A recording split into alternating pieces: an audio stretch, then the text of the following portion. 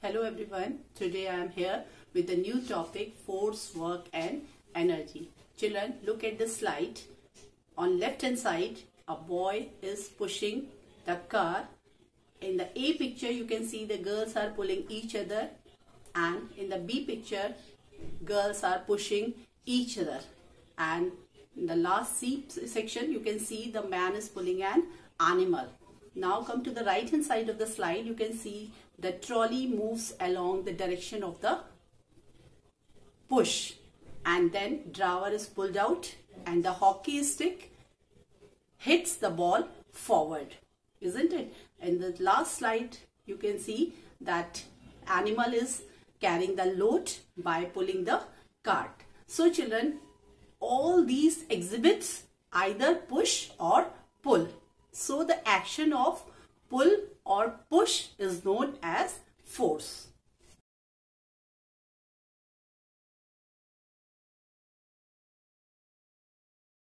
Children, in the previous slide we have understood that when we apply the force, that is push or pull, many changes takes place in an object. So in this slide we'll see that what force can do, what type of changes can be done on an object when we apply a force. Number first slide, you can see children, animal is driving the car. That means the force can change the position of an object. In here also the boy is doing the skating, and you can see the skates are moving their position.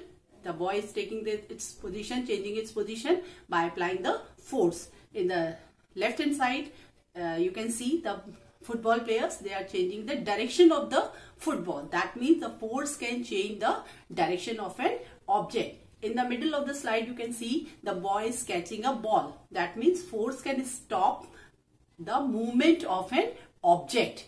And here you can see children that the last slide, the force can change the shape of an object. You might have observed the goldsmith and the blacksmith. Goldsmith means sunar and blacksmith means lohar.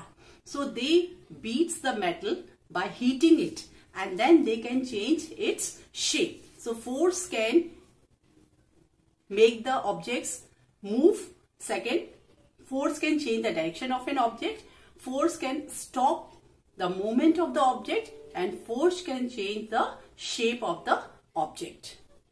Now children, let us understand about types of force. Number one, frictional force. Children, friction is caused when two objects move against each other, and the force is created on an object that helps to decrease the speed of an object. Just like you can see in the first slide children, the truck is applying the frictional force and it is applying the brakes to stop the vehicle to protect from the accident or to prevent the accident. Now second is electrostatic force. Electrostatic force, like materials like plastics, creates some type of forces after rubbing them against dry hair or the silk clothes, and they attract small piece of paper or your body hair towards them. This type of force is known as electrostatic force. Now come to the muscular force. Muscular force is applied by your muscles. Is it clear? Magnetic force, some metals attract magnets towards itself like iron, nickel, cobalt.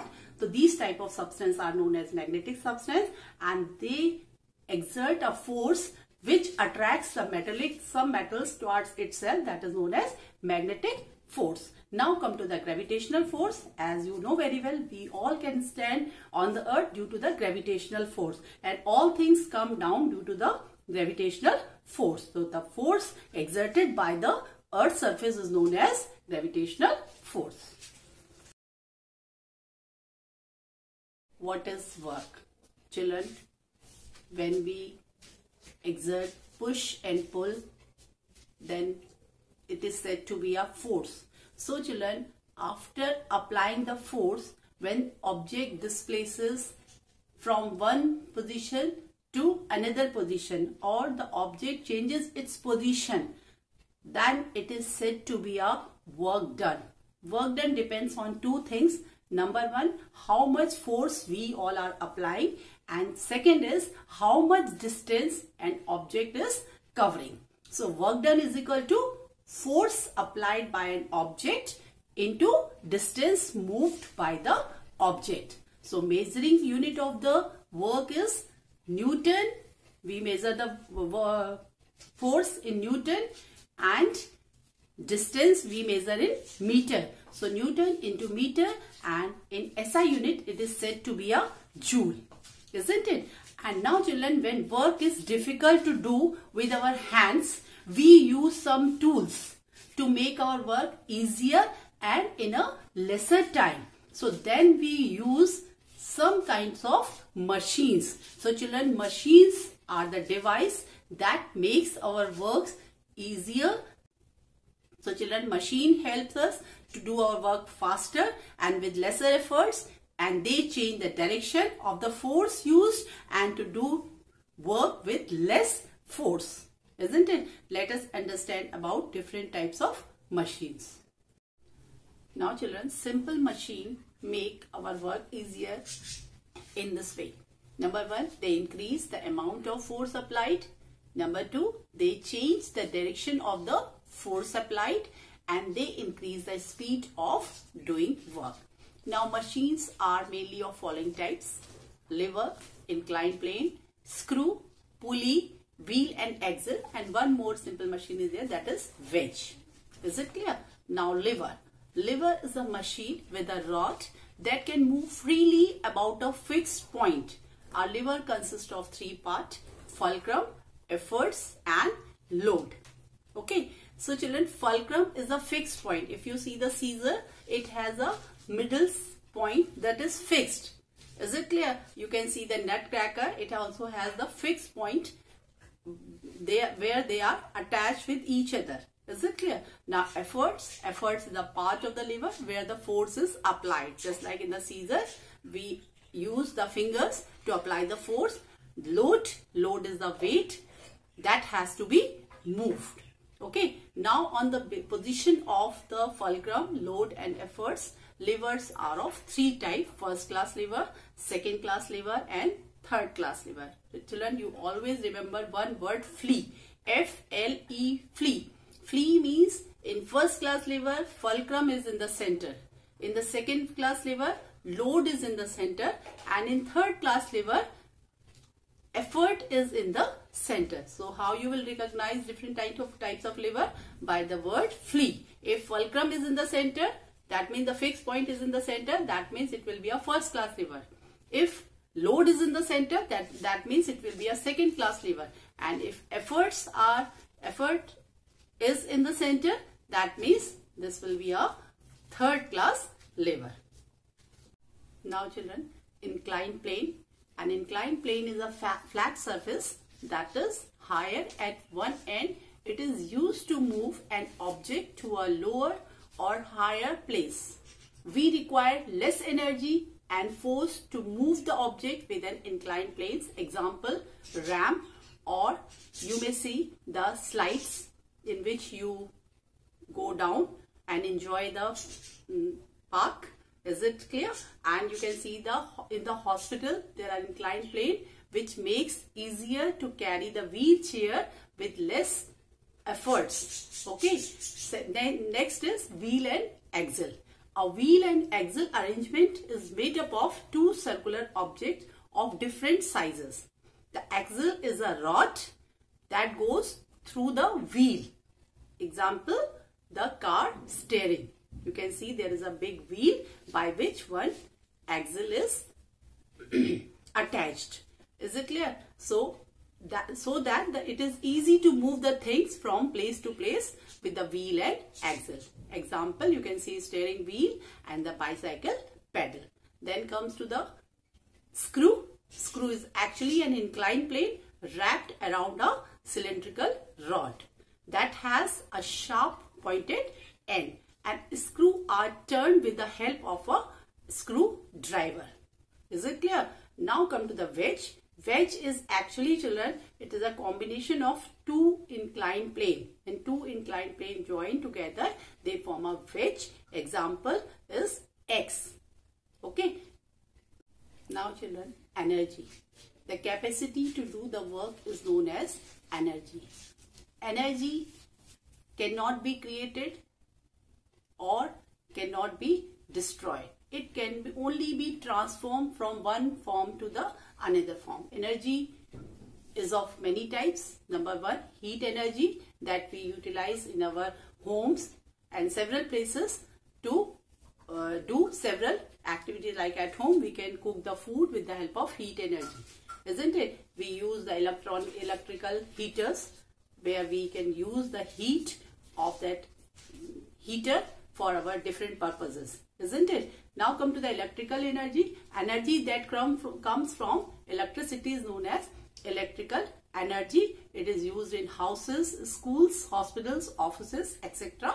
Is it clear? Then comes to the muscular energy. Muscular energy means the energy present in our muscles, and that energy comes from the fuel like food that we eat, that gives us energy, and that energy is utilized to do several activities. You all do exercise, you all carry loads. Is it clear? Animals carry loads. They all use their muscular energy. Now comes to the chemical energy. Children, crackers have the chemical energy. When you burn the cracker, that chemical energy is released to give the fire. In the same way, if you see the torch battery, that also contains chemicals inside it, and that energy is utilized to give us light.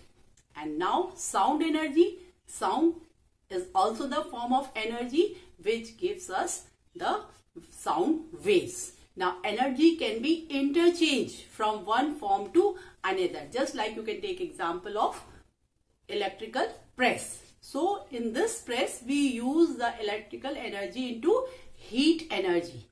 Is it clear? In the same way, bulb, we convert the electrical energy to light energy. So that is called interconversion of energy. So always remember, energy cannot be created nor be destroyed. Only it can be transformed from one form to another. Now children, sources of energy. The main source of energy is sun. On the earth, green plants trap the sunlight to make their food. You know that green plants contain chlorophyll, and chlorophyll traps the sunlight. Human beings and animals eat that food and use that solar energy to do our work and to stay alive. Now let us understand about different sources of energy. Number one is solar energy. So the word solar means sun, and we use solar heaters, solar cookers to heat water and cook our food. Solar energy can be changed into heat energy or the light energy as well as electrical energy.